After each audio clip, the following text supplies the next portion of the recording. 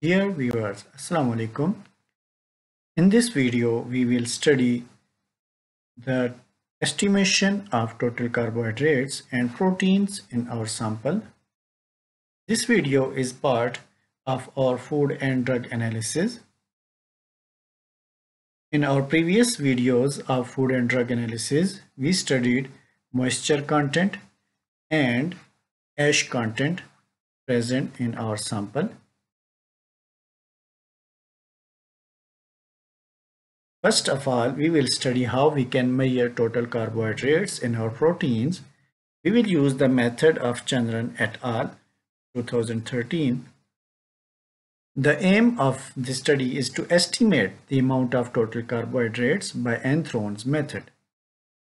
The principle of this method is carbohydrates are important components of storage and structural material, therefore exist as free sugar as well as in the form of polysaccharides in our sample.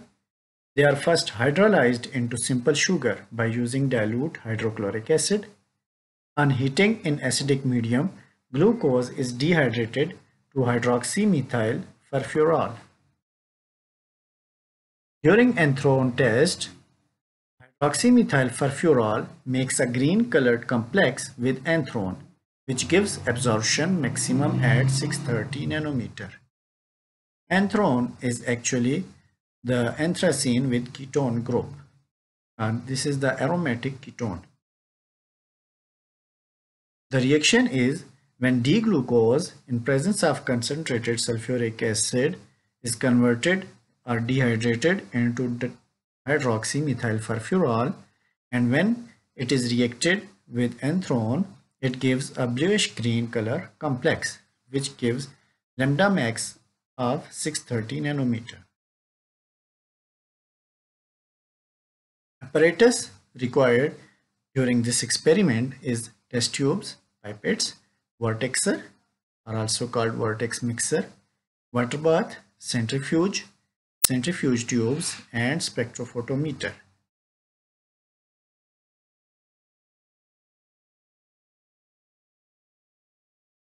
Reagents used in this study are 2.5 normal hydrochloric acid, sodium carbonate in the solid form, powder, Anthrone reagent.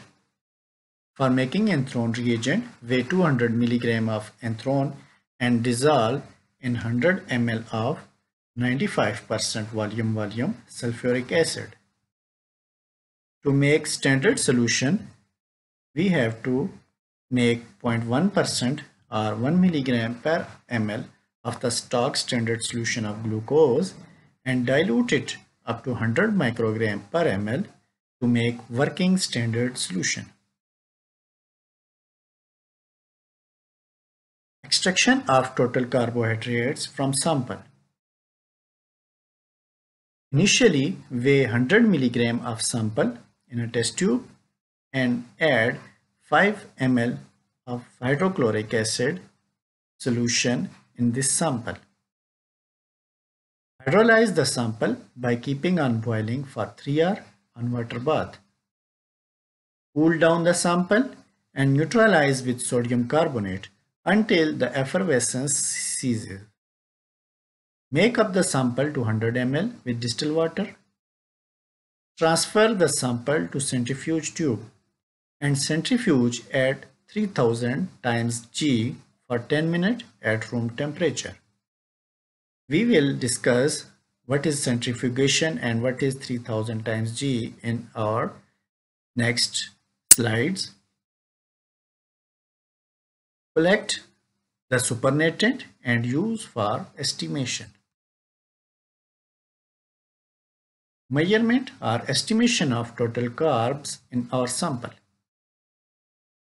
The procedure for measurement is pipette out 0.2, 0.4, 0.6, 0.8 and 1 ml of working standard solution in test tubes and mark as standard S1, S2, S3 and so on. It will be used to make a standard graph. Take 0.5 ml of the sample in another test tube and mark as T. which is the test sample or unknown concentration of the solution. Make up the volume of all the test tubes to 1 ml with distilled water. So in this way, the concentrations of our standard solution is varying with different S1, S2, S3 and S4 test tubes. Take 1 ml of the distilled water in another test tube and mark as blank, which contains 0 concentration of our glucose. Add 4 ml of Anthrone reagent in all the test tubes, including blank. Vertex the test tube and keep on boiling for 8 minutes. Read the absorbance at 630 nanometer against blank using spectrophotometer. How we will make standard curve and calculate the amount of glucose. Draw a standard curve by plotting concentration of glucose on x-axis. For this, we make standard solutions S1, S2 and S3 etc. and so on. And the absorbance of these solutions will be given on y-axis. So the absorbance will be reported on y-axis. So in this way, we will make a standard curve. So the first one is the blank, which contains 0 concentration of glucose, and then so on 10, 20, 30 microgram per ml.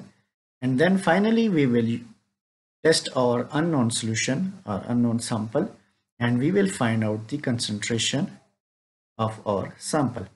So finally, the total amount of carbohydrate is calculated as gram of glucose per 100 gram of the sample.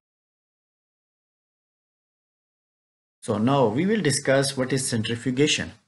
Centrifugation is a mechanical process which involves the use of centrifugal force to separate particles from a solution according to their size, shape, density, medium, viscosity, and rotor speed.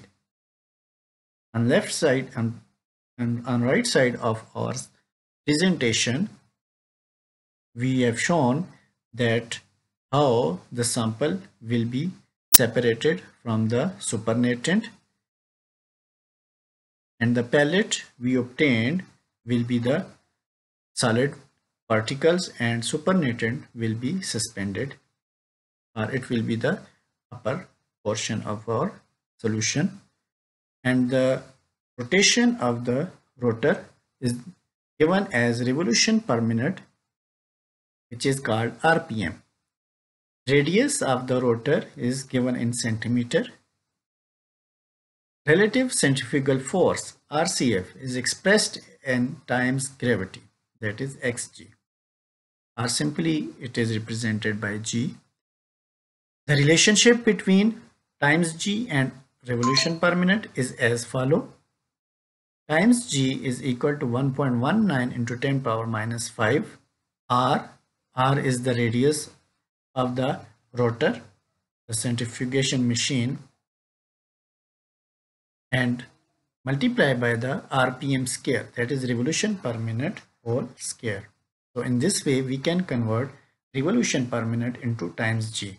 So in most of the centrifuge machines there is an option of RPM or times g, and in some cases there is only times g, or in some cases there is only RPM.